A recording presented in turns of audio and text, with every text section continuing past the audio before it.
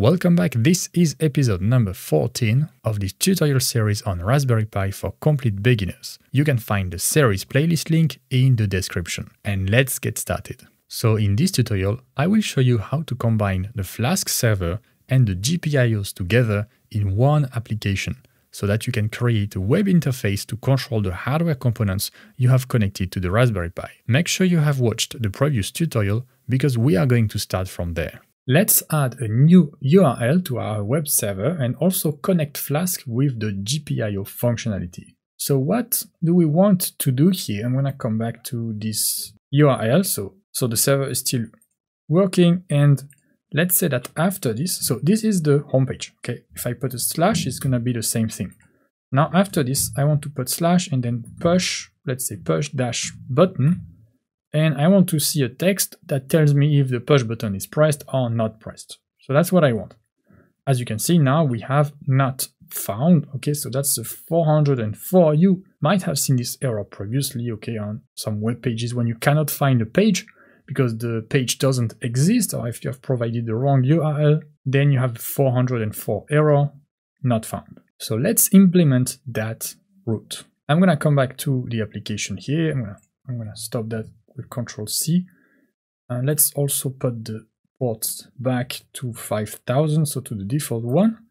And how to add a new route? Well, I'm just gonna go back to a new line here, and I'm gonna do app, so at app.root, and then inside quotes, I'm gonna do slash, and this time push dash button, just like that. So important note is when you want to have several words, don't add a space, okay? Better to add a dash. Usually for URLs, we use dashes. Then I create a function. How do I name the function? For example, push button. But you see here in Python, the convention is to use a underscore. All right, so depending on what you do, you're gonna use different conventions. For URLs and for Python code is different. And actually I can name it maybe check push button and then state. All right, I put the parentheses, the colon, I go back to a new line, and let's just return okay for now, and that's it. So let's run the script. Okay, let's see what we have. So now I'm not gonna refresh it like this because I need to put the port back to 5000. But then if I press enter, you see we have OK. All right, so the push button URL here is found. Great, and now we just need to connect the Flask with the GPIO. How to do that? It's very easy. We're just gonna initialize our push button and use it inside the function. So let's do another import here from GPIO 0 import button. Then I'm gonna initialize the button, so I could do it before or after the app here. I'm gonna do it before. Button is equal to, and then button, I put the GPIO, which is still 26, and I'm also gonna use bounce time with 0.05. Okay, so that's something we have seen already previously in this course.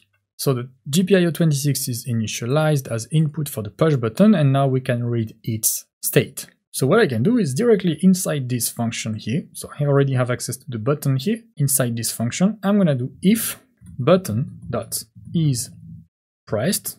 Okay, so very simple application here. We keep things minimal, okay, it's just to show you the connection between Flask and GPIOs. So if the button is pressed, I'm gonna return button is pressed, and then I can do else return button is not pressed.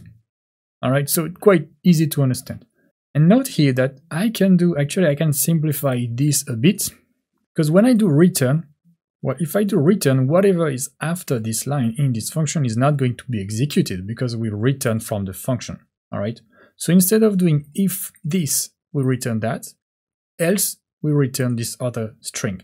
I can just remove the else here and also remove an indentation here, and it's gonna be the same thing, because if the button is pressed, we return that, and then we don't execute the next lines in the function. But if this is not true, we just go to that line, okay? So the result is gonna be the same. It's very small optimization here. So let's run this, and actually just before we run, I'm gonna save it. So I'm gonna save this file, and just to show you that, well, important thing is you could decide, okay, let's save it as flask.py, but don't do that because Flask is already a Python module. So if you save a file using a name that's already used by a module, you will have a lot of issues later on, okay? So use something else. For example, here, web server, or you could use, for example, Flask app, something like that, but not just Flask. Okay, web server.py. Now, if you want, you could run it here. I can also run it from the terminal, so let's do that. Just to show you that both are gonna work. So let's go to Python programs, and let's do Python 3 web server. And once again, you see that when we run something on Thony and then we try to run it on a terminal, you might get an error. So I'm gonna close Thony. We can open it again, actually, just not run the program. And then it should be able to work. Okay, you see we have the same warning, and we also have the URL here. So let's open the browser and let's refresh this. You see the button is not pressed.